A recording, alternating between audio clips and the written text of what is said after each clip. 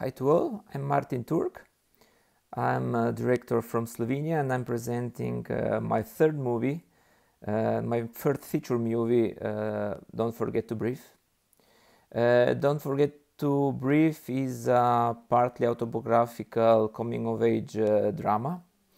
Autobiographical because the starting idea it was to present the difficulty when you have when you are 15 years old and when you are growing and have to accept that some things are changing, and since in practical a thing that happened with me and my brother when I was 15 and my brother was 19. We were very attached, and when he fall in love for the very first time, he started to go away from me, and I became very jealous, and I was a little bit afraid of losing him. So this was the starting idea of the movie.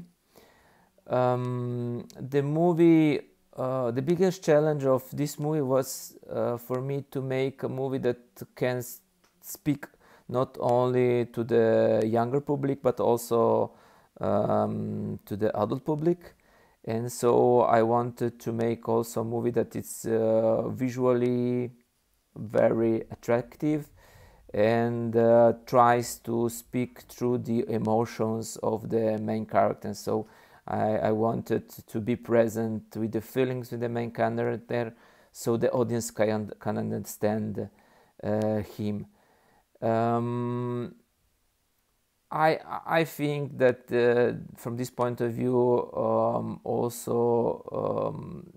it's a movie that the younger and the older public can understand, can feel it, and the younger can see what's happening to them in now while they are growing up. At the same time, the adult can see and feel the things that happened to them when they were young. So I hope you will enjoy the movie, and thank you very much for your time. Best from Slovenia.